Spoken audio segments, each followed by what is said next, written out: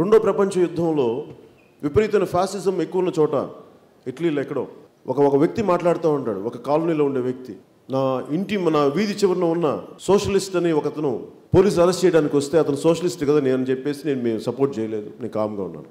ఇంకొద్ది రోజుల తర్వాత ఒక కమ్యూనిస్ట్ అని చెప్పేసి ఇంకొక వ్యక్తిని అరెస్ట్ చేస్తే అతను కమ్యూనిస్ట్ కదా నాకు సంబంధం లేని చెప్పి వదిలేశాను. మూడోసారి ఎవరో ట్రేడ్ యూనియన్ లీడర్ని అరెస్ట్ చేశారు, ట్రేడ్ యూనియన్ లీడర్ కదా నాకు సంబంధం లేని చెప్పి నేను వెళ్ళలేదు.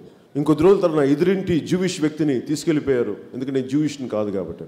కొద్ది రోజుల తర్వాత నా కోసం పోలీసులు వచ్చి నన్ను తీసుకెళ్ళిపోతుంటే నాకు సపోర్ట్ చేయడానికి ఒక్కడు లేరు అని చెప్పి. ఈ రోజున మనకు కూడా అన్యాయం జరుగుతున్నప్పుడు ఒక రెడ్డికి జరిగిందో, ఒక ఎస్సీకి జరిగిందో, ఒక కాపుకి జరిగిందో, ఒక ముస్లింకి జరిగిందో అనుకోకుండా నా సాటి మనిషికి జరిగిందని చెప్పి మనందరం కానీ స్పందించగలిగితే, మనందరం కులాలకి మతాలకి ప్రాంతాలకి అతీతంగా కానీ మనం స్పందించగలిగితే, నేను చెప్తున్నాను ఏ వెధవ అడ్డొస్తాడు మనకి, ఎవడు అడ్డు రాగలడు. మనల్ని విడదీసి విభజించి పాలించడంలో వాళ్ళు సిద్ధహస్తులు, కానీ మనం కలిసికట్టుగా ఉంటే, చెప్పాను కదా నేను సభలో కూడా, కోడిగుడ్డుని పగలగొట్టడు పాల్గొట్టు, చిన్న చిటికినీళ్ళతో పాల్గొట్టచ్చు. కాదు మనకి లేదు ఐక్యత, మనలో లేదు ఐక్యత.